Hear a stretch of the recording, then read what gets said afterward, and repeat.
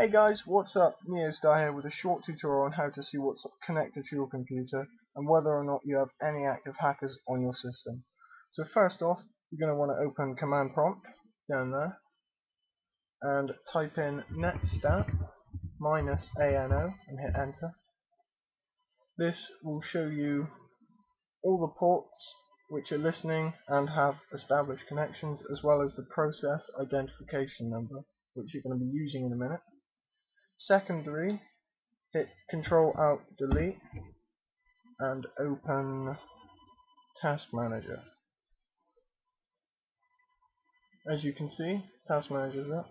Now to get this column, you want to hit View, select Columns, and then tick this, and then hit OK. I have mine from highest to lowest, so to find it easier, it's just a personal preference. So with an established connection like this, all you need to do is find the corresponding number on here, so 1640. We'll scroll down.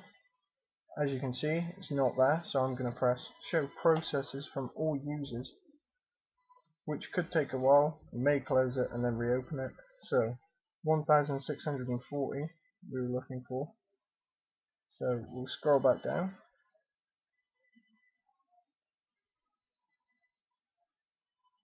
There you go.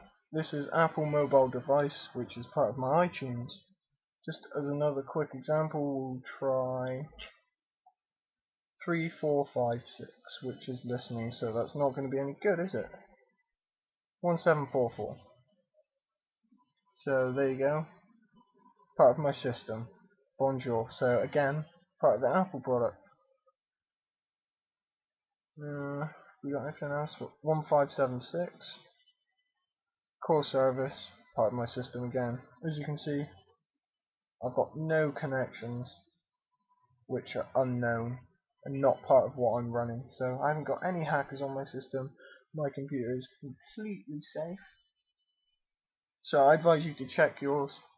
That's the easiest way to check if you've been hacked or people are monitoring your system. Yeah, that's about it for this video. Hope you enjoyed it. Please subscribe, rate, comment. That's about it. I'm out.